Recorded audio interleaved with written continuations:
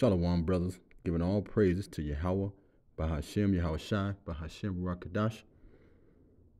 Brothers, I want to open up with Isaiah chapter 2, verse 6, and it reads, "For you have abandoned your people, the house of Jacob, because they are full of divination from the east, and of fortune tellers like the Philistines. They are in league with foreigners. Their lands are full of silver and gold, and there is no limit to their treasures. Their land is full of horses, and there is no limit to their chariots." Verse 8, "Their land is full of idols. They bow down to the work of their hands, to what their fingers have made. So humanity is brought low, and man is humbled," right? Something I want to point out here before we get into the video is how the scriptures read, particularly about how Israel was going off, right? And they got themselves mixed up with other countries, got themselves mixed up with idolatry and what have you, dealing with the foreign nations, right? But something I want to point out here, and how it's relevant in this video clip I'm about to play is how, let my eyes go up back to the verse here. "For their land is full of gold and silver, and there is no limit to their treasures. And their land is full of horses, and there is no limit to their chariots," right? Here we have, individuals, chariots, our modern day chariots, our modern day horses is the car, right? We have, perceivably what seems to be Northern Kingdom, as I let the video play, we have Ferraris in the background, we have sports cars in the background, we have men who are quote unquote flashy, they got it going on, they got it popping or what have you. But let's check out what happens here. I'm gonna let the video play.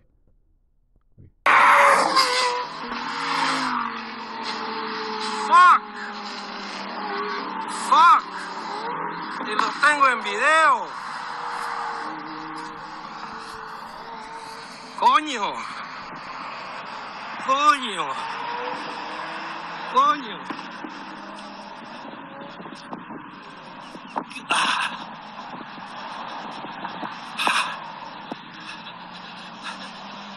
Mira todo lo...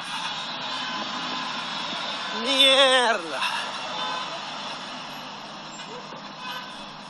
Mira.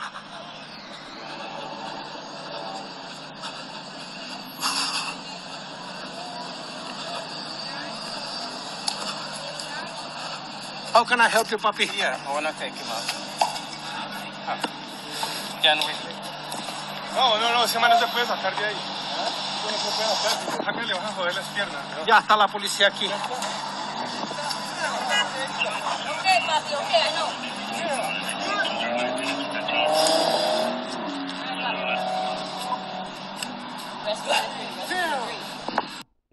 I'm not sure if you brothers noticed what happened here, but there was a group of men here racing Ferraris in Miami, and that's what happens when, you get money, you're making things happen, you're a quote unquote mover and a shaker. Why else would you have a Ferrari unless you're making the money? Yeah, granted, there are a lot of guys out there fronting and what have you, but if you got a group of guys, racing Ferraris downtown Miami, and you end up spinning out and crashing your damn car, you prideful, you lift it up, right?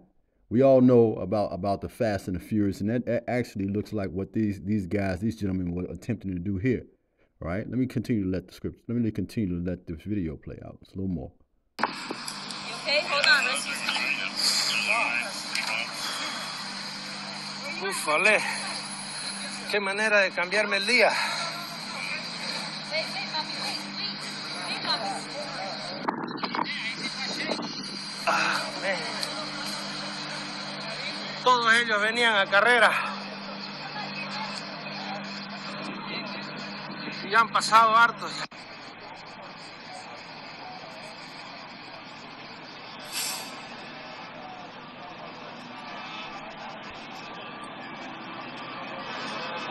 No.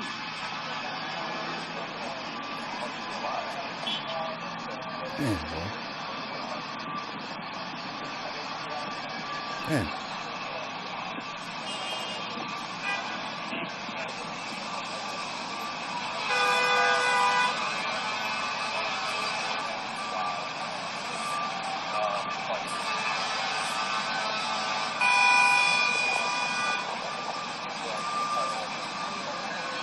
Ese es un Lamborghini. Ese.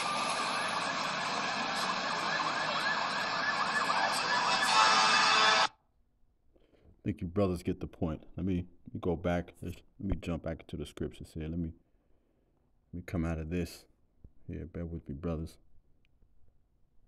Let's go back. Let's go back. Right? Because the scripture is clear. Right? One of my favorite scriptures I've really come to really understand and enjoy. Isaiah chapter 47, verse 11. Disaster will come upon you, and you will not know how to conjure it away. A calamity will fall upon you that you cannot ward off. With a ransom, a catastrophe you cannot foresee will suddenly happen to you. You know, we got to remember in the book of Proverbs how it talks about, and I'm loosely paraphrasing here, talks about how us as the children of Israel, we refuse to listen to the Lord. We refuse to listen to his prophets, right? So suddenly calamity will happen upon us.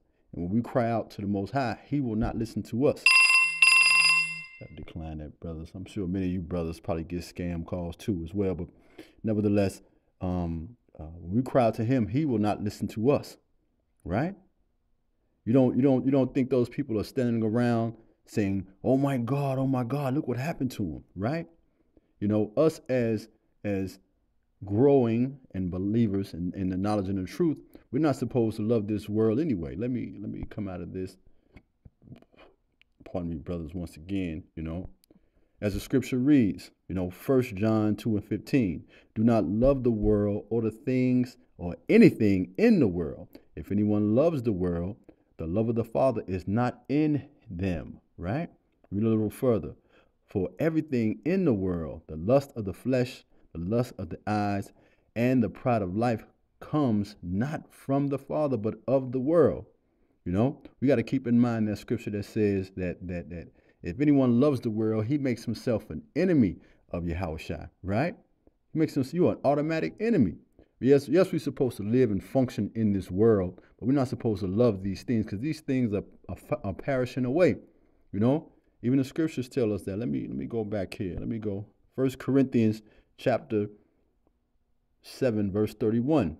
Those of us who use the things of the world as if not engrossed in them. For this world in its present form is passing away, right? Yes, you might have a Benz, a motorcycle, a bike, you know, a Ferrari, a Lamborghini, or a Range Rover. Some brothers are doing exceedingly well, right? But you're not supposed to be, you know, racing them shits downtown New York or Miami or as they say, flexing a stunt or what have you, you know. You know, if you got it, cool. If you don't, cool. But you can't be ruled by these things, right? You see the judgment that happened to this guy here. That's a judgment. But what should be happening is we should be thinking, hey, hopefully this man repents. Hopefully this man sees that the Lord had mercy on him, right? Pull up a few more scriptures here, brothers. Let me go here, right? Right? This is Romans chapter 2, verse 4. Or do you show contempt for the riches of his kindness, forbearance, and patience, not realizing that God's kindness is intended to lead you to repentance? So let's just say if you had this sort of situation happen to you, or you might have been one of the onlookers, that it might not happen to you exactly, but you witnessed this shit, man. It's a call to repentance. It's for you to turn back, you know, turn back and seek the Most High, like the scripture says, with all your heart, all your soul, with all your strength, brothers, you know? And then you also got to realize, as the scripture says, right? Should there be evil in the city and the Lord hath not done it, right? The Lord caused this accident to happen to bring this man to repentance, to bring the onlookers to repentance, right? So you can seek him with all your heart, all your soul, and all your strength, brothers. Okay? Shalom.